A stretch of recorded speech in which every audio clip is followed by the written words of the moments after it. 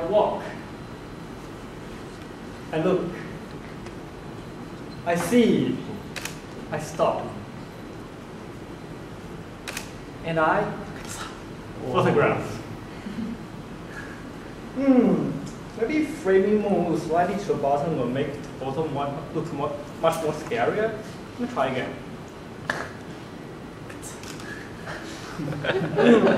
Maybe I should increase the shutter speed to dim out the light.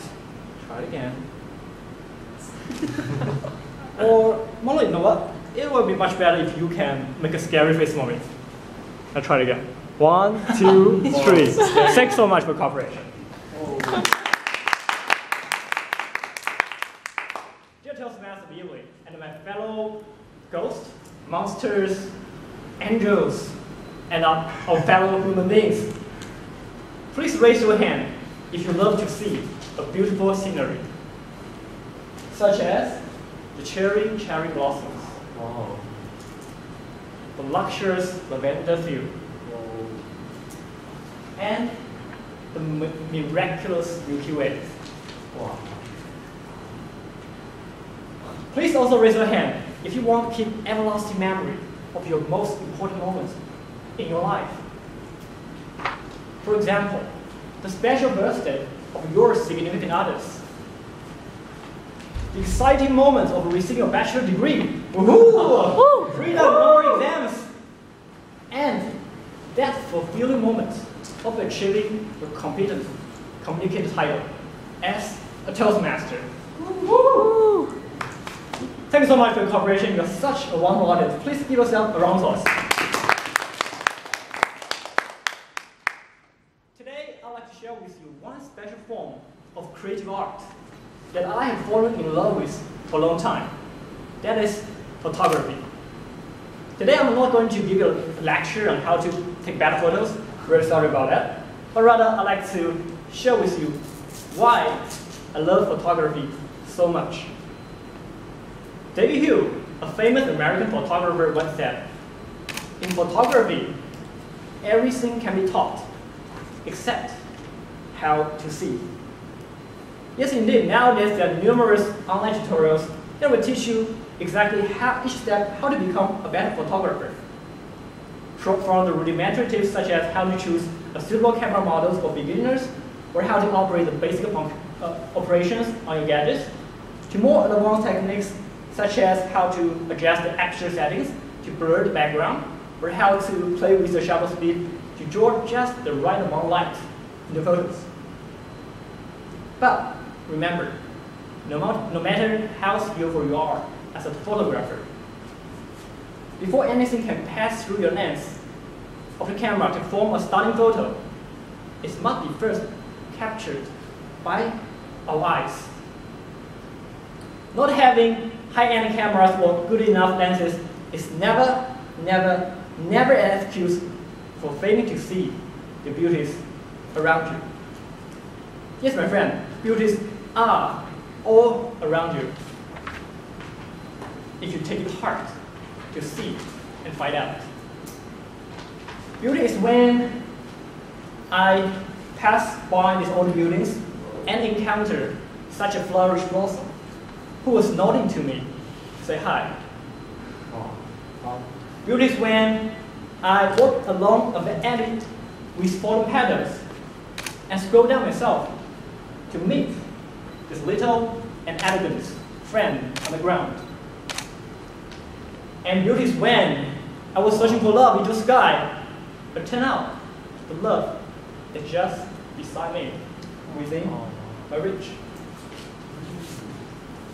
I really appreciate what photography has brought to me. That is the heart to see and to discover the beauties in ordinary things that are all around us. Another aspect of photography that fascinates me is that every photo I've taken is the return ticket to the moment otherwise gone. A moment of bonding with fellow Toastmasters that makes our friendship to last. The moment of small achievements that make me strive to be the best. And the moment of bitter sweets just blows away my gloom like the dust. What way? Bittersweet? You must be wondering how I can feel both sadness and pleasure at the same time from this plate of mouth-watering baked lobster together with a glass of cocktail. Let me tell you the story behind. This photo was taken on February 19th, 2015. Anyone know which day is that?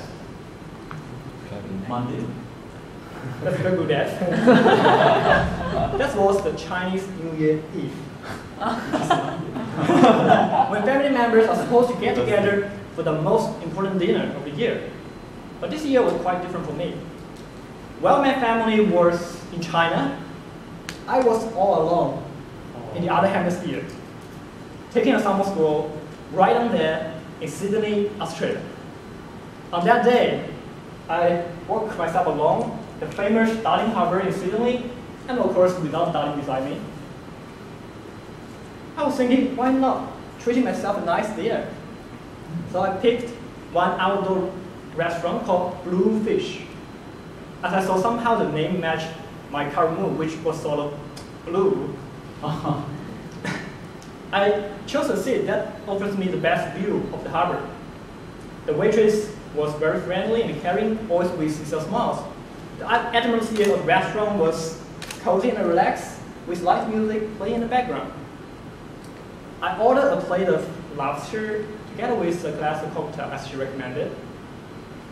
As I held this exquisite glass of cocktail, I took a sip. It tasted bitter at first, but it was the sweetness that lasted.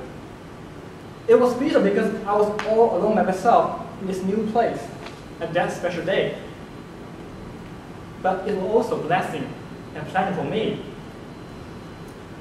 to breathe the unfamiliar air, to embrace the welcome of new faces, and to enjoy the adventure all by myself.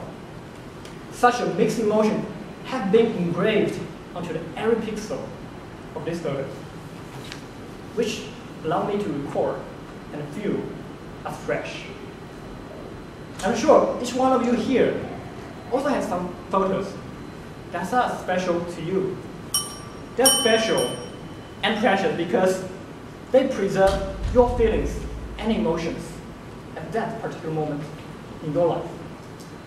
Dear my friend, next time when you walk back home, why not look around yourself? Take it hard to see and discover the beauties around you. And remember, take care of the camera and stop this moment, your memory. Everyone, please say cheese. 1, 2, 3. All right, thanks so much. Thanks.